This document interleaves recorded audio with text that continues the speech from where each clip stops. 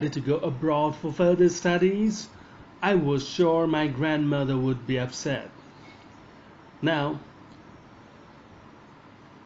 he wanted to go abroad for further studies, and he was sure his grandmother would be upset. His grandmother was the one who would be hugely upset. I would be away for 5 years, and at her age one could never tell. And since he was going away for 5 years, he was uncertain about his grandmother. He was uncertain about the fact that she was already old, she was quite aged, and he was uncertain whether he would be able to see her again when he returned from there. But my grandmother could. But author says his grandmother could. His grandmother could assure that she would survive, that she would live to see him back. She was not even sentimental. And when he was leaving, he was going abroad there at the station, she did not look sentimental at all. She did not look emotional. She came to leave me at the railway station, but she did not talk or show any emotion. She came there at the railway station to see him off, but she did neither talk nor show any kind of emotion. That is, she didn't show any signs of weakness. Her lips moved in prayer. Her mind was lost in prayer.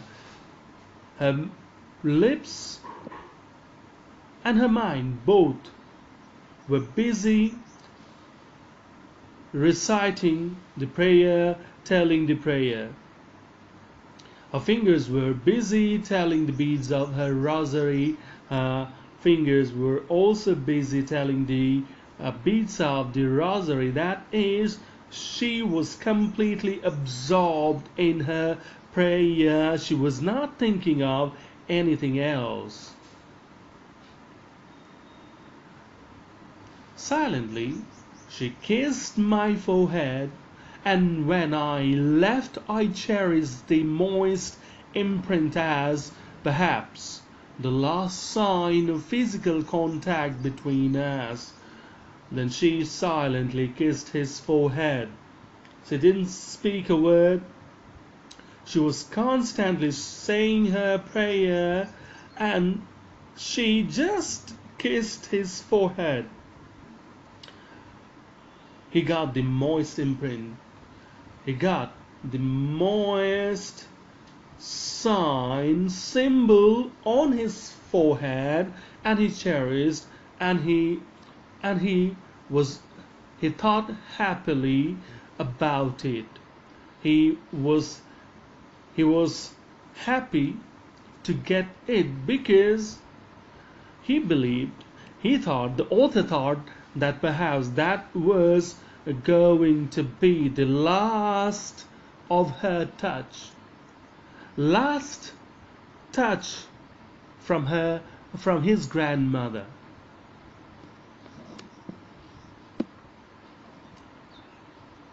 But that was not so. But that was not the case.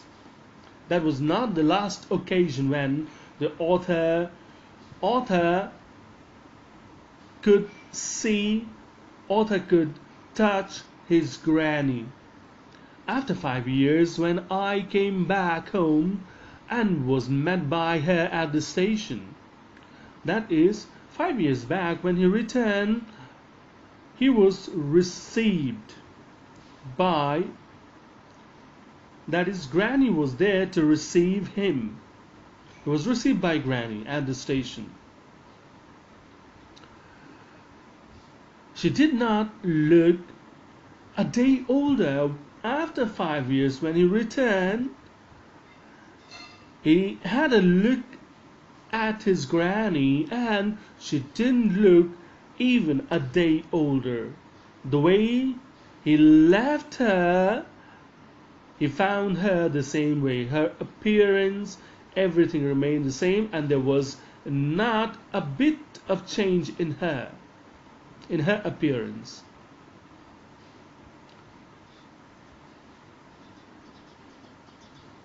She still had no time for words, and while she clasped me in her arms, I could hear her reciting her prayers. And still today, when he returned after 5 years, still she didn't speak a word. But when she clasped him, when she held him firmly, the author could hear the recitation of the prayer the prayer she was reciting. Even on the first day of my arrival, her happiest moments were with her sparrows, whom she fed longer and with frivolous rebukes.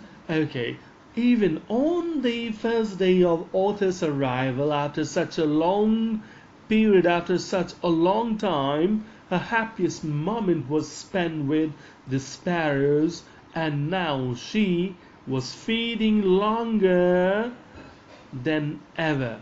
That is, earlier she used to feed these sparrows for half an hour during afternoon, but now she was spending more time with these sparrows.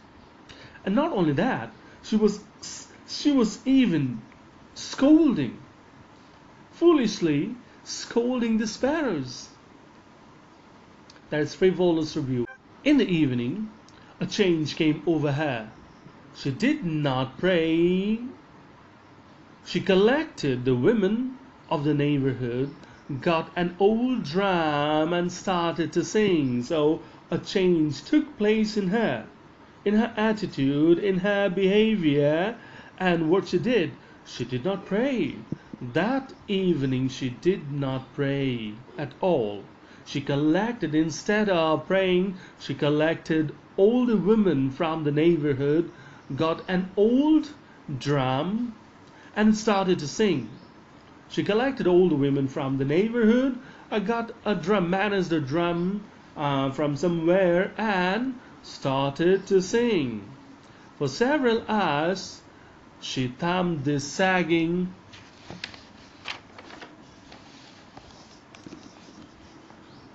skins of the dilapidated drum and sang of the homecoming of warriors.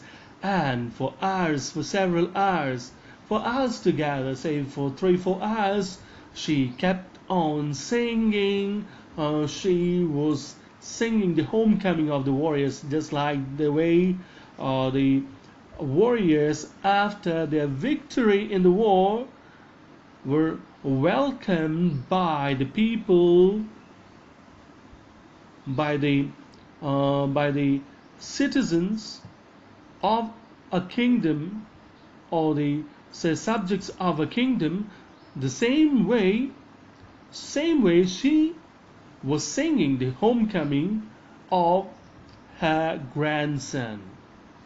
She was just beating the drum, the sagging drum, that is the loose drum whose skin was loose, not very tight. That skin which is thumped, which is struck, that was loose, not that tight, so that it produced a nice sound.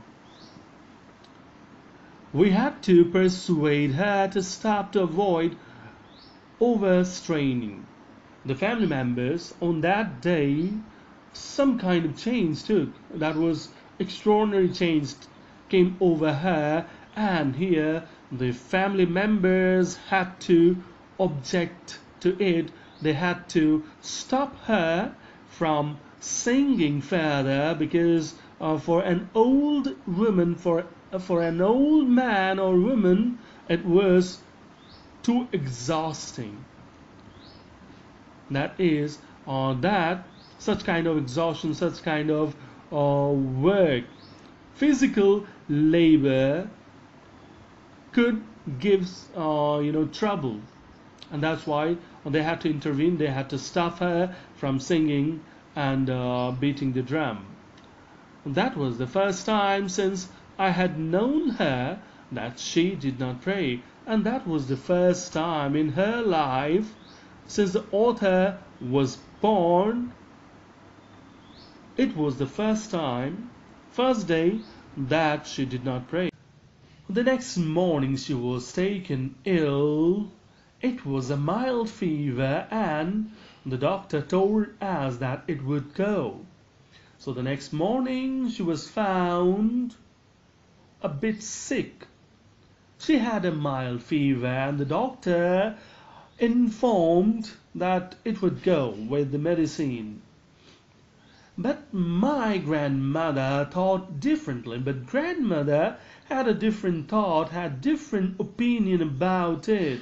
She told us that her end was near. She told the family members that her end was near. She was about to die. She said that since only a few hours before the close of the last chapter of her life, she had omitted to pray, she was not going to waste any more time talking to us. Now, she said those words, she spoke those words, and she spoke those words hardly a few hours before her end, before the close of her chapter of her life. And when she realized that, when she came to this realization that her death was approaching, she omitted to pray. That is, she shut herself completely from the other members of the family. She did not talk to anybody in the house and simply prayed. She did not want to waste any time talking to them. We protested, but she ignored our protest. The family members, everyone in the family protested. They said no, nothing going to happen, everything would be all right, but she ignored. She knew that she was nearing death. She lay peacefully in bed, praying and telling her beads. She lay peacefully. She was lying in her bed peacefully and telling the beads of her rosary.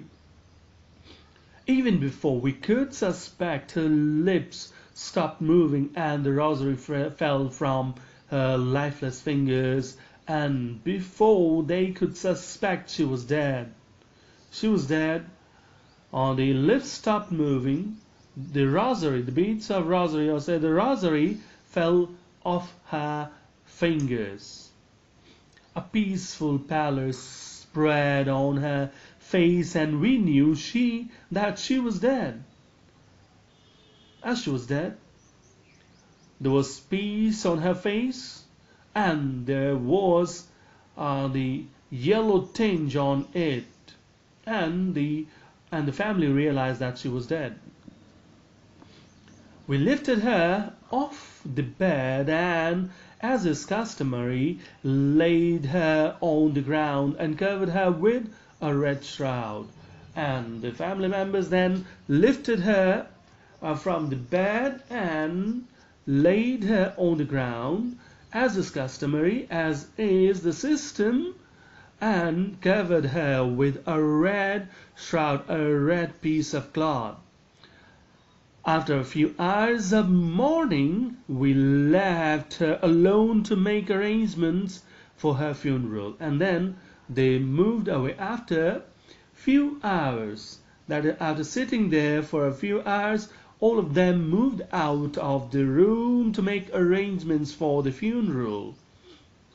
In the evening, We went to her room with the crude stretcher to take her to be cremated, and they returned after a few hours with all the arrangements, and they went into her room with a crude stretcher, a crude framework which appears like a stretcher, and they went into the room to carry her to be cremated. The sun was setting and had lit her room and veranda with a blaze of golden light. The sun was setting. The day was coming towards the end, and so her room was illuminated with the light from the rays from the setting sun, and also not only her room but veranda was also ablaze with, or that is illuminated with the golden light of the sun.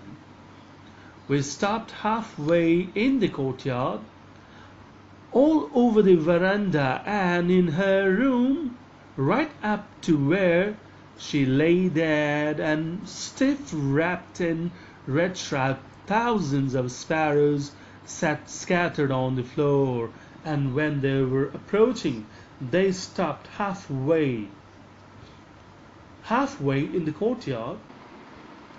So the sparrows coming there in thousands, they spread themselves, they scattered themselves all over the place. They covered the empty space of the courtyard and also of the room where the body of the dead grandmother lay on the ground, and they scattered themselves as close to the body, as close to the corpse. But they sat all silent, all quiet, they were all in grief. There was no chirruping. There was no chirruping. There was no chaos. There was no ruckus of the birds there. We felt sorry for the birds, and my mother fetched some bread for them. And as they were all silent, not even a single bird chirruped. The family felt bad about them, and so mother went into the kitchen and fetched some bread from there, and then what she did, she broke it into little crumbs. Then she broke it into little crumbs, that is, broke the bread into tiny, very tiny pieces, the way my grandmother used to, and threw it to them. And they did the same way as grandmother used to do and threw it to them. The sparrows took no notice of the bread, but they were not interested in the bread, not interested in the food today. They did not buzz, they did not pay any heed of the food. When we carried my grandmother's corpse off, they flew away quietly, and when it was time to take away the corpse from there, all the birds flew away quietly. Next morning, the sweeper swept the breadcrumbs into the dustbin, and what is strange here, that not a single bird picked any